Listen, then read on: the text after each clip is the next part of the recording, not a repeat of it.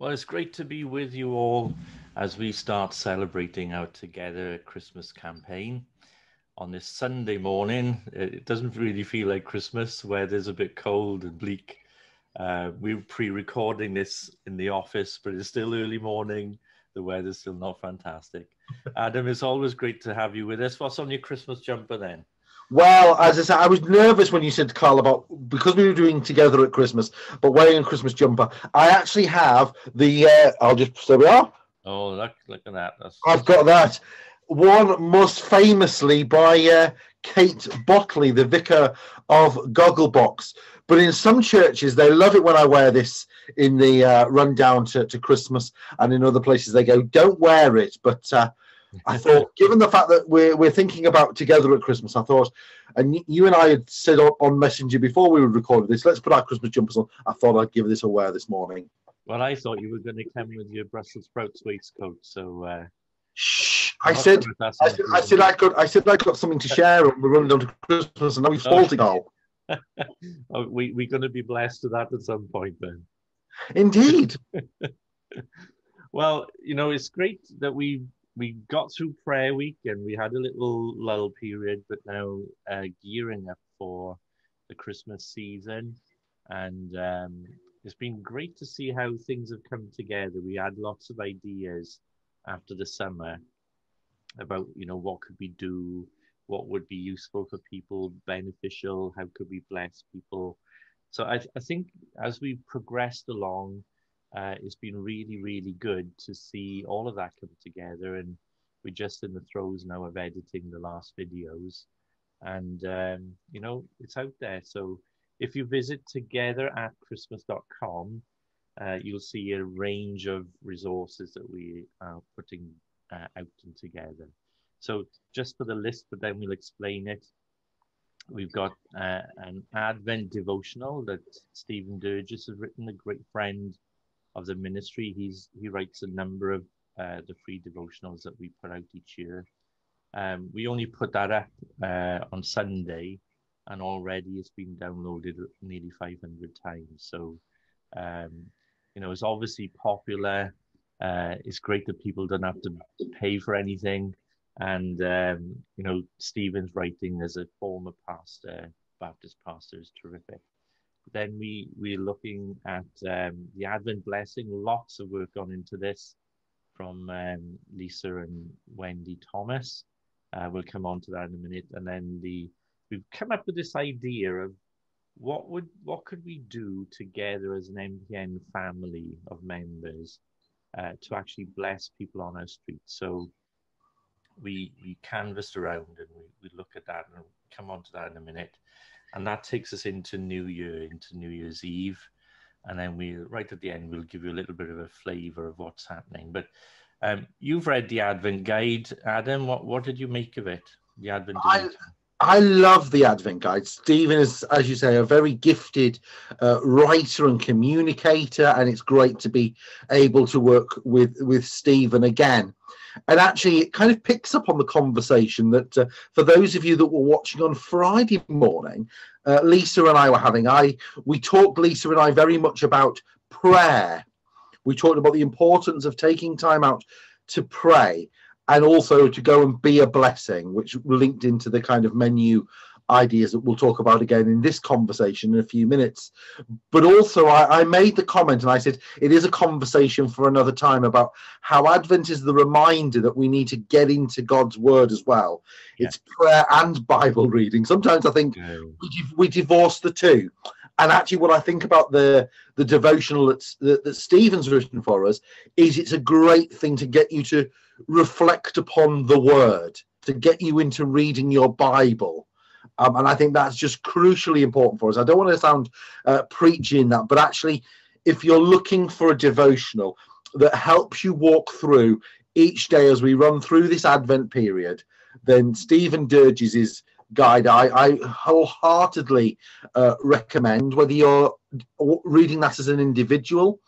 We are a couple of days into the devotional, but there's still opportunity for you to go back and look at it. But also, if you're thinking, I'm a church leader and I'd love to give something for my churches to be blessed with as we go through this Advent season, and then this devotional is something that works in that context too. So it's a great devotional, really easy read, but also a challenging read. We've done a number of conversations over the last year, Carl, and we have used the line again and again and again about how sometimes stuff is a compelling read, but it's a hard read. And I think, one of the things that I get about reading Stephen's material is you get in what you put out, you receive out of it what you put into it. And actually that sense about, if you actually genuinely seek to engage and you read the passages and you read the reflections and you pray about it, you will be very blessed. Yeah, and from his Baptist pastor days, he knows the level at which you place challenge and you look for reflection. You look to take some time out and think about what's been written. So, like you say, I'm always blessed when I read some of Stephen's devotional materials, and this is no exception. It's excellent. I think it's just that whole thing of the fact that we've had Stephen write for us a number of times throughout the year. And again, this is a great one that kind of takes us into this next season of Advent. And so really delighted that as NPN, we have a partnership with Stephen to be able to communicate what he writes to our members. Yeah, and then as part of Advent, we're also publishing some copy that Lisa Hutton and Wendy Thomas have written. They've written Advent blessings for every day. There's a lovely written blessing, a reflection, and a prayer. And Lisa's been really beavering away in the background, drawing an illustration each day that accompanies that. So you can download it as a PDF, you can download it as individual sheets of graphics, like an A4 size or a square size.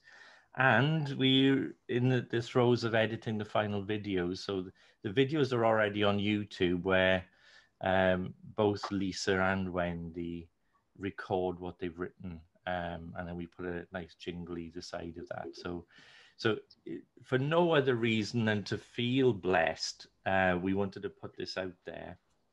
I know there's tons of people still praying through the Facebook group. It's amazing to see some prayers these days having 400 people rally around that prayer request. But this, we thought this would be more how NPN could speak a blessing, could be a blessing of encouragement to each and every person that connects with us. So we're really pleased with that. What did you feel about how that came together? I love this. I think the great thing, Carl, as I said to when I had a conversation with Lisa the other day, let's show into the kind of side door of what's going on in NPN. Actually, blessings is going to be a big thing for us as we move forward. And actually, one of the things that I've most loved about helping work with Lisa and Wendy in putting the material together is that sense at which this is a really good, strong, firm foundation in order to get us thinking about blessing.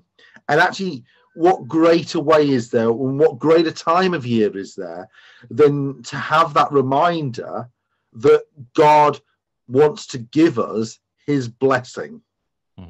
And that's why, for me, I think it's really encouraging to see them go out, the Advent blessings go out each morning at 6 on our YouTube channel. They go out onto the Facebook group, but also the great thing is the fact that they're being shared. They're being shared all over social media.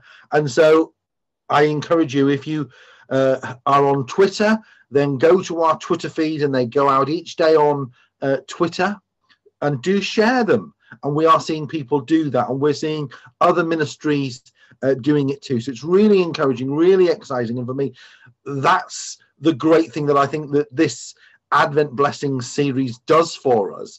It says, we want people to do stuff, and we'll again coming back to the menu in a few minutes, but actually we also want to just remind people that God wants to speak his blessing over them. And I just think the way in which Wendy and Lisa have come together to craft that is just absolutely amazing. They've prayed for hours, and It's not something that they've done kind of in 5 minutes and gone, we'll just create 25, 26 recordings and I'll just record them kind of really quickly. They've spent hours praying about them, and that's why I think it's great to see that people are using them. And again, I encourage people to go back and share them.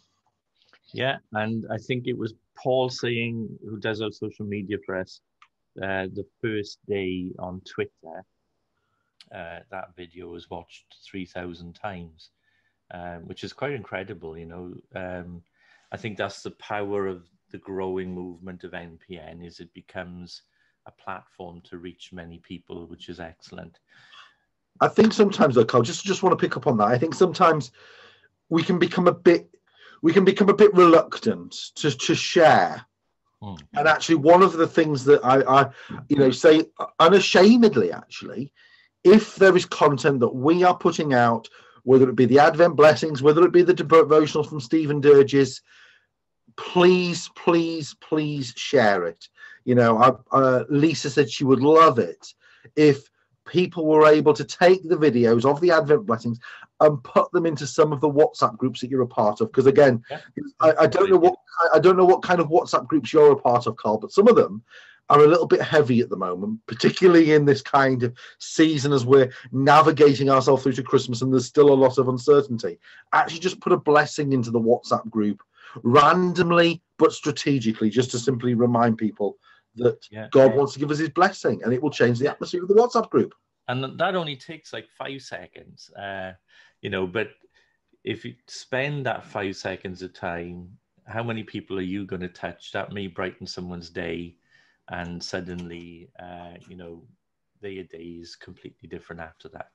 Now, on the care side, we really had to have a good think about what we were going to try and do for Christmas, knowing COVID was still around. People were still self-isolating. Obviously, England came out on Wednesday, of the lockdown, and then the tier system kicked in immediately, putting most of the country into tier 2 or tier 3 lockdown. Now, even when we were thinking about this pre-summer, what will we do for Christmas, and our thoughts went to, could we encourage people to physically invite a neighbor around for Christmas dinner and so on and so on. That's not wise, because if they have got an underlying health condition, that there was all kinds of complications in that. So what we've come up with, if you can see this is like a menu you would have got at a restaurant, and we got one for Christmas Eve, one for Christmas Day, one for Boxing Day, and one for New Year's Eve. And the idea is really simple, that you pick 3 things to do per day. Now, they're easy things. There's some harder ones on there as well, but you get a starter, a main course, just like a menu, and a dessert. And then you start to think through, well, I could do that one there, and I could do the third one here, and I might be able to do the last one there. Or you might just be able to do one of the entire menu. That's fine. But things like, you mentioned WhatsApp, we're actually saying create or use a street WhatsApp group to start the Christmas chatter. What's everyone doing? Making sure people who are lonely are communicated with. From the main course, ask a neighbor if they needed any last minute shopping on Christmas Eve. So this is all there now. You can go and download it. It's a PDF. It's really easy. I think about 130 people are doing it already. We haven't even got to Christmas Eve yet, so I'm hoping we'll get to about 1,000 people doing something on here, because that means there's 1,000 acts of kindness, one or more acts of kindness. 1,000 people get blessed, 1,000 people get touched. And on a Christmas Day one, I'm just going to pick out a couple of things we can do there. We've suggested watching the Archbishop of Canterbury's Christmas message, reminding a few neighbours to watch the Queen's speech. I know there was another one about daily hope, wasn't there? I'm not sure what day that was on. You know, so there's plenty there that you can have a look at and make sure that kind of ticking it off the need of the neighbours and making sure that's really helpful to them and a blessing to your street. And as you said, Adam, we really want to hear the stories that come back from this because um, I know speaking to some people through COVID and then the second lockdown, they were just like devastated, depressed, feeling really anxious, fearful. Is this ever going to end? You know, great news now that the Pfizer vaccine's been approved and will roll out in the next few days. But that's going to take a while to get around everyone. The most vulnerable now before Christmas and everyone else after. So, you know, this is a great opportunity to really get into that, helping people. We'll certainly be doing this in our family and see what we can do around the street. And then the last thing, also on Christmas Day, what have we got to share? On Christmas Day, we've got a Christmas blessing that you will see on Christmas Day.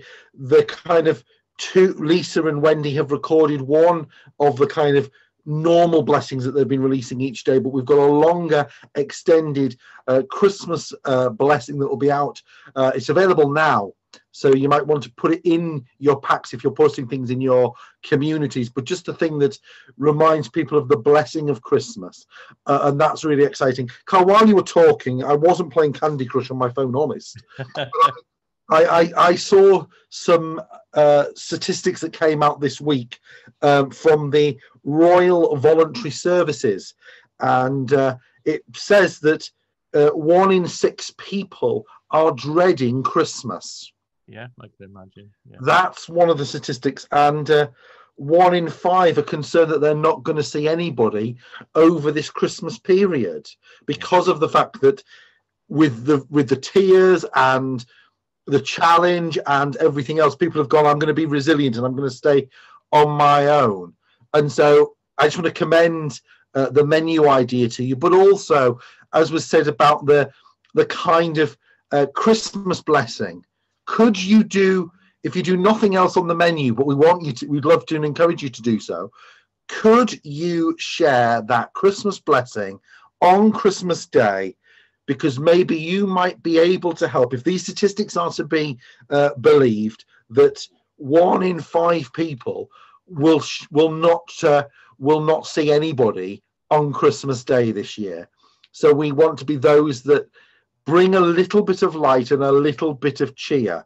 It's interesting that those statistics say that it's not older people, it's the population at large won't see people. And so we would love you to share the Christmas blessing, and that again is available on the website togetheratchristmas.com. Yeah, and you know, we're updating that now each day. We'll be putting as Adam said, the Christmas blessing's already there. It's been downloaded already over 100 times. The devotional is already there. That's nearing 500 downloads now. The videos, there's a link to a YouTube playlist of all of the Advent videos. The Advent PDFs, which you can download, are also already available. So please have a look at that. We try to make as many of these resources available for free as we're able. And after that, we're gearing up then to the new year. And I'd love you to really put a date in your diary that when you get up on New Year's Day, what we've decided to do for the new year is 2 things. Number 1, join with us and come on Zoom with us at 10 a.m.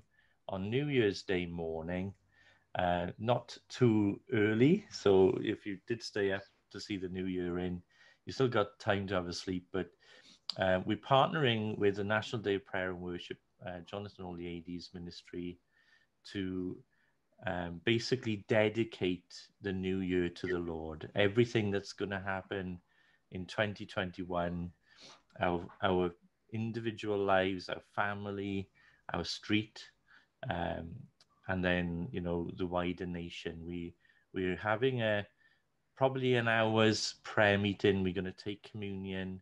We're going to dedicate ourselves and our ministries and our churches to the Lord for this coming year. We are hoping that a few hundred people will turn out for that. Please be with us. We'll give you all of the details. You can still see that through startwithprayer.com, which is an web page that'll be going up in the next week or so. And then in the afternoon, you can get all of the details from NPN, from our web page, and milewithjesus.com. So why that particular name? Well, once we've made the dedication prayer in the morning, we're actually encouraging everyone sometime in the afternoon to take a prayer walk around your neighborhood, walk for a mile milewithjesus.com, and then you can raise up your hand. You can pray over the houses on your street. You can pray over the little businesses that are there, the doctor's surgery, the police station, the post office, etc. That we'll be, as individuals, taking spiritual responsibility for the street that we live on. We'll be making sure we cover our streets and our neighborhoods in prayer for the whole of next year. So that really excites me. There's nothing like starting the year in prayer. There's nothing like speaking a declaration of blessing, dedicating our lives, our families' lives, the lives of our church members, congregations, our street, and the wider nation to the Lord for next year.